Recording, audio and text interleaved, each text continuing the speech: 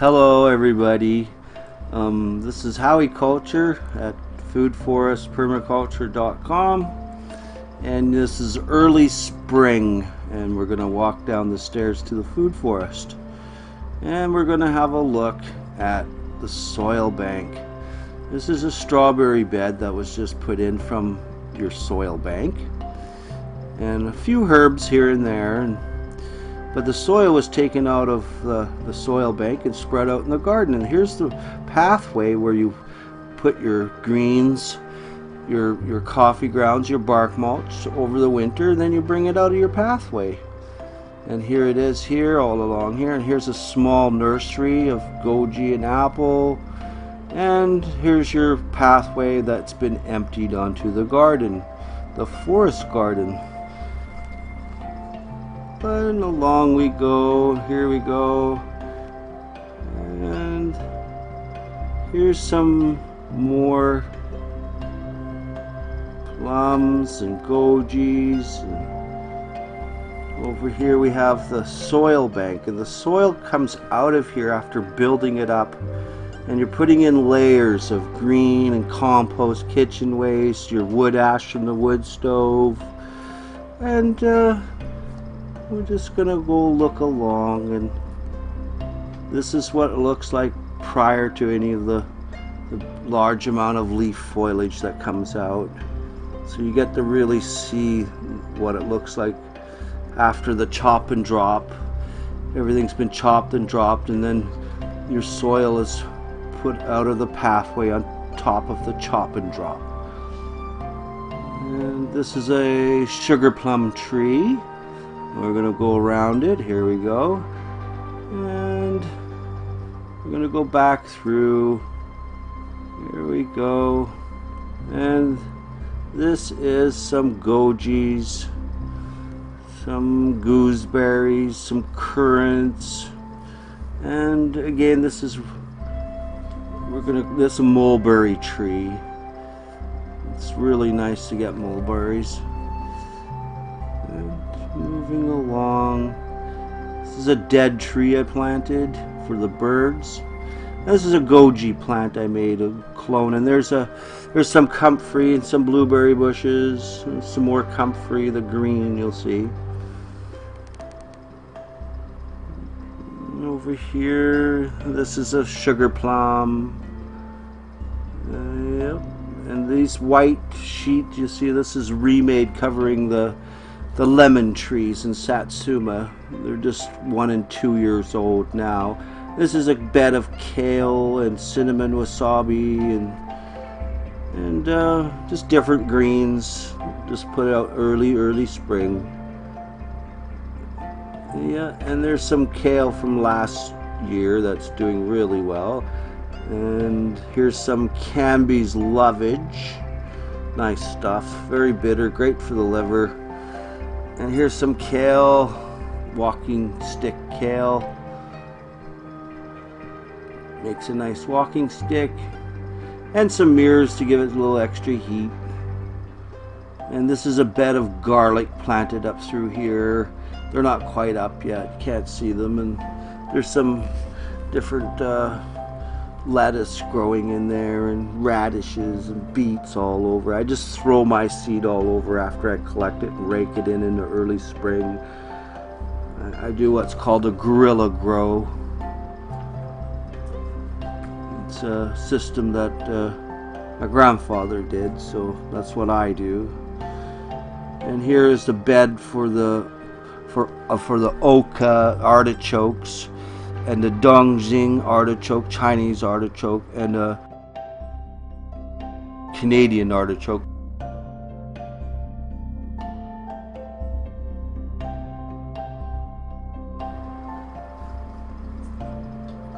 And here's a remade covering my, we're over here at the greenhouse. Looks like we're going to go and have a look inside. This is an orangery I built out of recycled glass and wood. And in here we've just started making things. We made 75 fig trees of 3 different varieties. And these are all citrus, lemons, limes, that sort of thing, you know. They're a bit tender, so we tend to put them in the greenhouse for the winter. But some, in the microclimates around the property after you've taken a photo to find out where there's no frost and it doesn't freeze. You can put them there.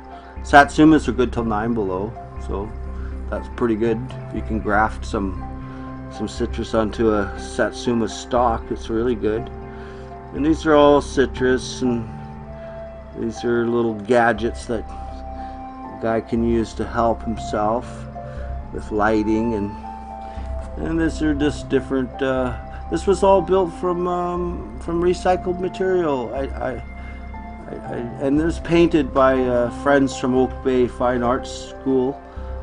They came over and painted all the flowers on it. And sometimes there's hummingbirds come in here and they think that's real flowers, and it's just funny to see. It's great fun. So that's it, and that's a couple 3 years old now, and it's held together, and it was built from nothing, absolutely scratch, and it was all gathered up from neighbors and friends, and a couple things I bought, but not too much. This is a rose that we just cloned. This is another rose that we've cloned also. You may have seen it a few seconds ago in the video. This is a Fritz plum. That's just what we call it. It's a yellow plum, very sweet. And then the grapes grow up it as a natural arbor, so we don't have to build arbors. And then again, you get to see this when there's no leaves on the tree, so you really get to see everything. When this is all growing in, it's quite the forest. You don't see much at all. And these are all in bloom. And here we go. This is an edible rose. Roses are edible. There's another edible rose. All roses are edible. Just be careful of the seeds inside. They have little glochids on it and get caught in your throat. Here's a peach tree I grew from a pit, and now it's in its 5th year. And look at that, it's flowering this year. We should be getting some peaches this year. It's a beautiful, beautiful flower. But I ate this peach, and I grew it because I like the peach. And that's what we do here. Yep. And then we grew some apricots from pits. When you're opening up the gene pool, you don't know what you're going to get, though. It could be a great eating apricot or peach or apple or whatever, or cherry, or it could be one that the birds like to eat. So we don't really care. And this is a nice apricot. She's just starting to flower. It's beautiful. There's another apricot. These are all grown from pits. And you have to, and this is an autumn olive my friend Stefan gave to me. He's from Switzerland, and I met him a couple of seasons ago at Seedy Saturday, and this is his gift to me. I gave him some goji berries. And this is Peggy. This is cherry tree. It was a lady I looked after, and it reminds me of her. A nice lady. I think it's a Lapin cherry. I'm not sure though. We'll have to see. It's in its 3rd or 4th year now, so we're going to get some cherries on it. And this is lemon balm. Great tea. Awesome tea.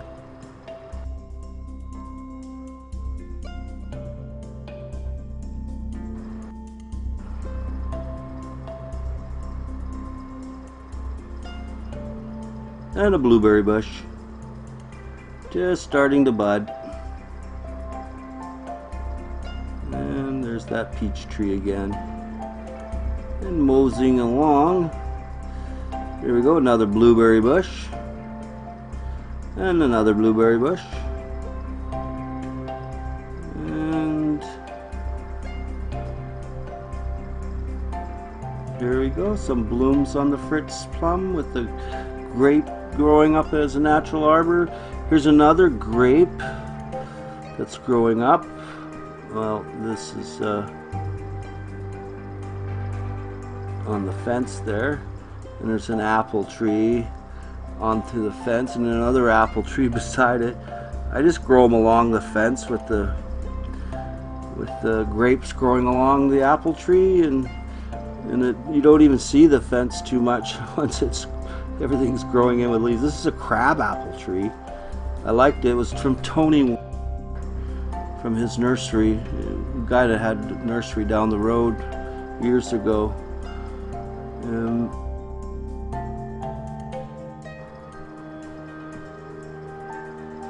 And here's an Italian plum. It's from my sister's place. It was some plums that grew there. I liked them, so I brought them home to the food forest. And this is jasmine, and this is the neighbor's veggie garden growing in here.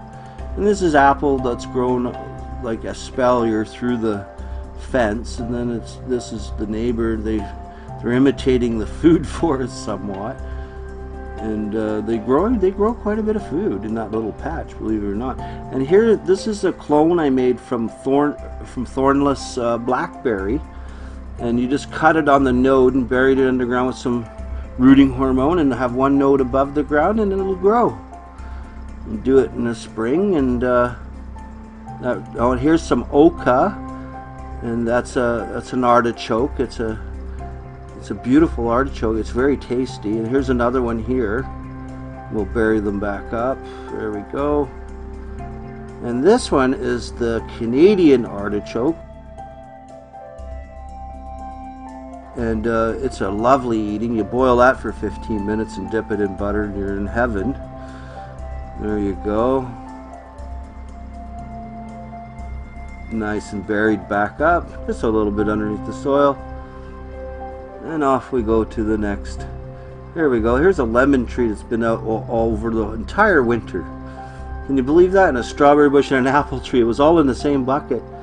So I planted it there, and that was in early spring, and now or early fall, and then it went over the whole winter and it survived. Now it's an early spring. So there, when you open up the gene pool, you will find some that can take a bit of cold. And some that can't, they'll just die, and that's happened a few times, more often than not. But you do get your one out of every so many that will make it, and they thrive. And so over here is a cherry tree. This is my cherry tree from my friend Yoko and Frankie. They gave me this cherry tree, and it should produce cherries this year. It's a couple, 3 years old now. So it's been planted here for a while, and it does grow some every year. Have to spray it for aphids once in a while, some mild soap and water. And sometimes we bring in ladybugs too. We put in a few thousand ladybugs last year. That seemed to clear up any aphids and biter eggs and whatnot. This is a tayberry and thornless blackberry, and that's a tayberry there I'm pointing at. And there's a thornless blackberry, so you can pick your blackberries and not have your thorns in your fingers, if that's really a pleasure. So, yeah, and there we go. We're gonna mosey along here, and there. I'm gonna go over here and look at this. This is a Johnny Gold apple from Mitchell's farm. I grew it from a seed. And I've talked to old man Mitchell a few times about this and trying to get him over here to have a look. And one day he says he is going to come over and see it. I've got quite a few of them actually. And I just did a pruning on this and took some off. There was quite a bit down below, if not necessary, water sprout suckers like and stuff and whatnot. But yeah. And here's a row of blueberries. They're about 5 years old now, and they get heavily loaded. And here's a goji. No, this is a plum. This is a plum tree that I liked, and that I ate the plum, and then I just started growing it. You have to score the pit. Like, you have to replace the boar or the pig from the wild that scored it with their teeth. You have to scrape it on the cement or something rough until you've worn a hole in it. These are blueberries here. These are nice blueberries. These are Dukes, Patriots, and Darrows. Yeah, and there's some more. There's some blossoms there. This blueberry blossoms are just coming out now. Awesome.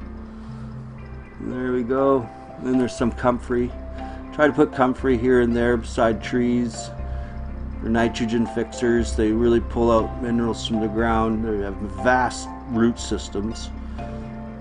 And yeah, there's another goji. Oh, there's the blueberries. There we go. More blueberries flowering.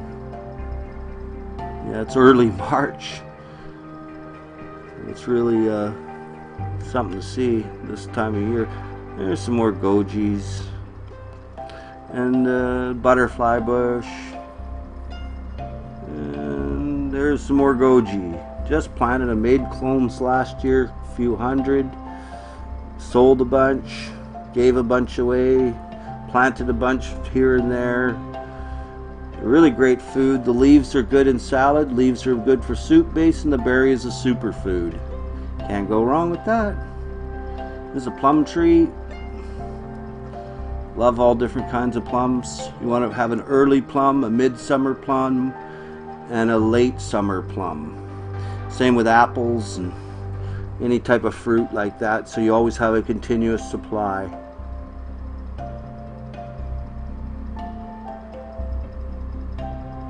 Yeah, look at that, hey? Wow. Just love plums.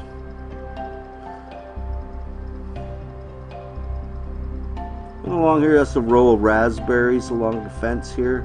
You won't be able to see the fence or any of these places once it starts growing in. These are all raspberries. Try to make it look like a real forest when you're... This is the neighbor's yard. He's put in quite a few blueberries and plum trees, cherry trees I've given him, and they're trying, and they have some little dudes there, and they really like it. We give them lots of berries. They call it Howie berries. They're quite cute. So here we go. Here's some more. Put in some more strawberries.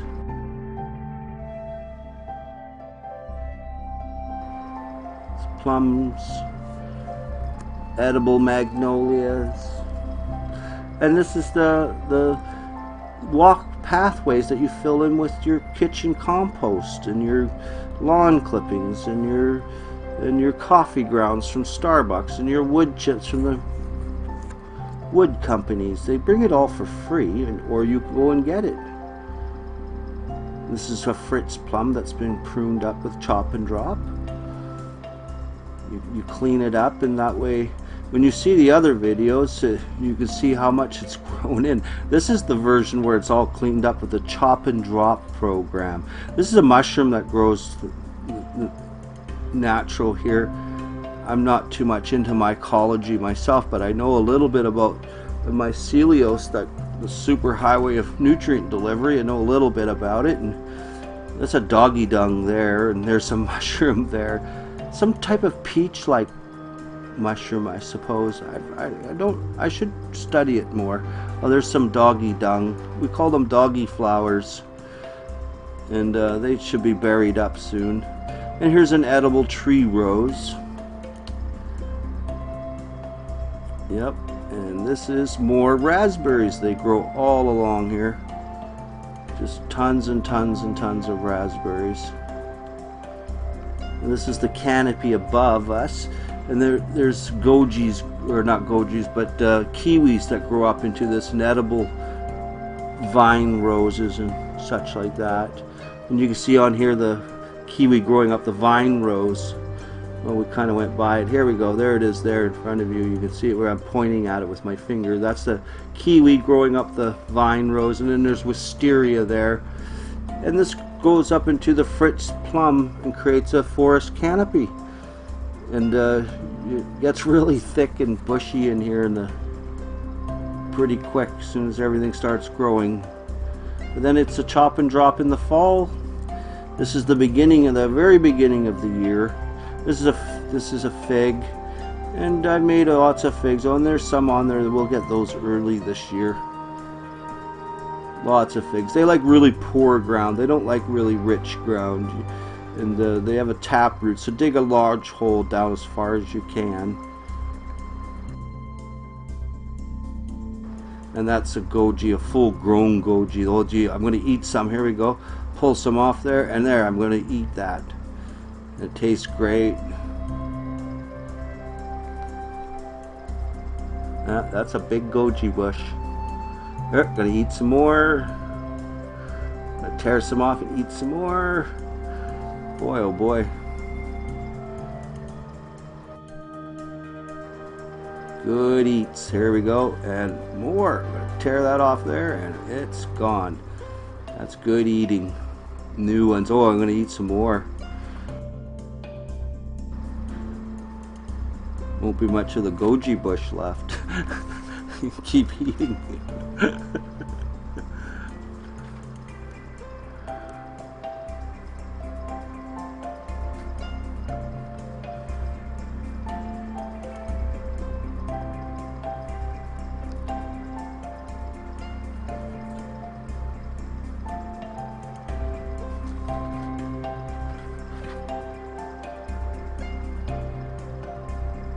The strawberry bed with, oh yeah, this is Mexican oregano. Just put that in several patches. Love it in my sauces, like tomato sauce. Oh, and this is Italian parsley. And that's, here we go. What are we looking at? Oh yeah, that's fennel. Look like little Christmas trees. That's great eating with fish. And some rosemary. And a gooseberry to the right there. Oh, look at that rosemary. I'm gonna eat some. There we go.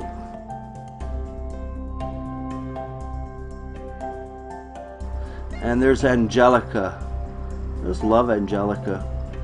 It's a big white sphere of a flower bulb on it. It's just wonderful to see. There's some poppies, some tulips, a little bit of everything in the forest floor. And back to the pathway where you build your soil bank. And over here, this crocosmia just popping through. We like it in a bucket because we can move it around in the garden and it attracts bees, butterflies, and it's great for hummingbirds. Here's our salad garden. This is where we get our salad in the evenings. Come out, cut it fresh. This has been there all over this winter. It's not, you know, it's early March right now. This has been growing here all winter.